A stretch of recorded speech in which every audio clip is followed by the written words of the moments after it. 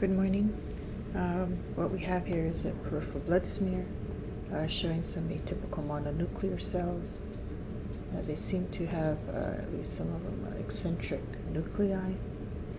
What we note here are cytoplasmic projections, shaggy cytoplasm, coffee bean nuclei, mildly clumpy chromatin.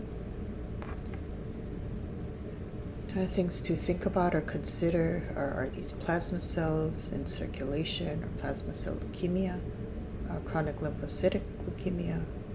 Could this be a splenic marginal zone circulating atypical lymphocytes, or splenic lymphoma with villous lymphocytes, diffuse red pulp lymphoma of the spleen? Could this be a low-grade lymphoma like follicular lymphoma with circulating atypical lymphocytes? Or mantle cell lymphoma, but they don't have clefting, and cytoplasm is somewhat abundant.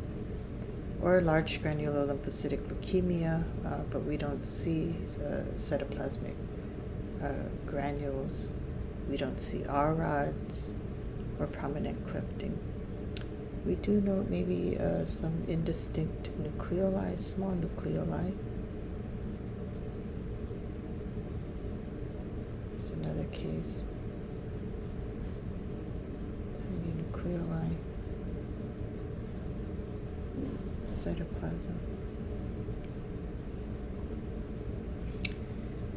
This case, in contrast, has it seems like there's more abundant cytoplasm.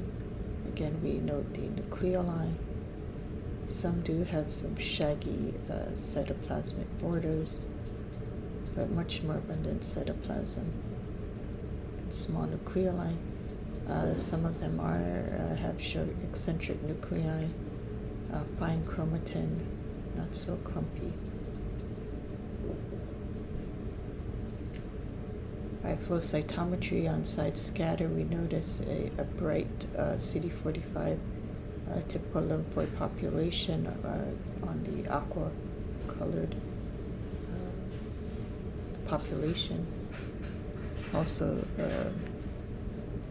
CD20, CD19 positive, 22 CD19 positive, surface lambda light chain restriction, CD10 negative, CD5 negative, CD103, CD22 positive, and CD25 negative.